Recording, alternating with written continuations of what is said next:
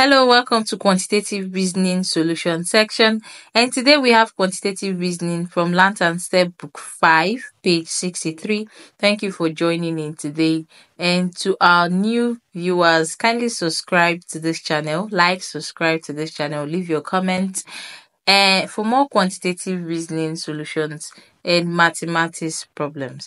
And if you're a teacher, kindly join our teachers community, and the link is found in description section. All right. So here we have quantitative reasoning from Lantern Step, book 5, page 63. All right. So we have this problem. We have 4, 6, 24, 10. And here we have 3, 5. 15, 8, and here we have 3, 4, 12, and 7. All right, so we're going to be working with two examples. So to find 24, we simply have 6 times 4 is 24. All right, to find 10, we're going to have 6 plus 4 is 10. All right, so if we want to find either 6 or 10, we either add or 6 or 4, we either add or subtract. So to find 6, we can say 10 minus 4 is 6, or we can have 24 divided by 4 is 6.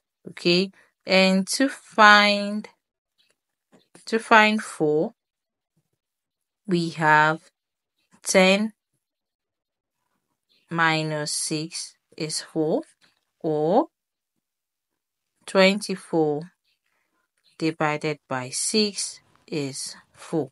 Okay, so let's work with this example and see if we would get the same answer. To find 12, we have 4 times 3 is 12. And to find 7, we have 4 plus 3 is 7. So to find 3, we can say 7 minus 4 is 3, or we can have 12 divided by 4 is 3. And lastly, to find, don't forget to subscribe to this channel. So to find 4, we have 7 minus 3 is 4, or 12 divided by 3 is 4. Alright, so do well to subscribe to this channel for more quantitative reasoning solutions and math problems. And if you're a teacher, kindly join the teachers community.